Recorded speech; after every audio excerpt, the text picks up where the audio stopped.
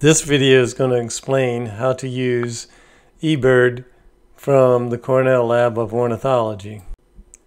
First, go to the App Store and search for eBird and install the app on your phone. After installing, open the app and log in with your user ID and password. If you don't already have an account, you need to go to ebird.org to create an account. If it's your first time using the app, you may need to install some bird apps based on your location. Select View Suggested Packs and choose the one that best works for your location and click Get Pack.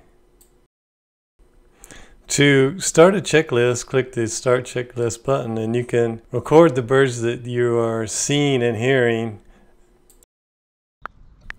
You can either scroll through the suggested list to find the bird that you want to record, or you can type in the name, and after you see it show up, you can click on it and then enter the number of those birds that you see. If later you find that more birds of the same kind, you can increase the count number by simply selecting that bird again.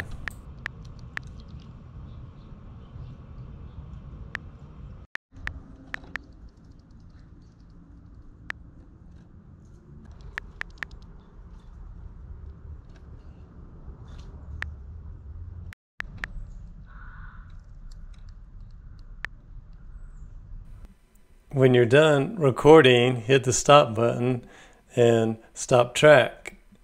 You'll see a list of birds that you have recorded and how many of each one you have, and then hit continue, and you can submit your list to the eBird.org website.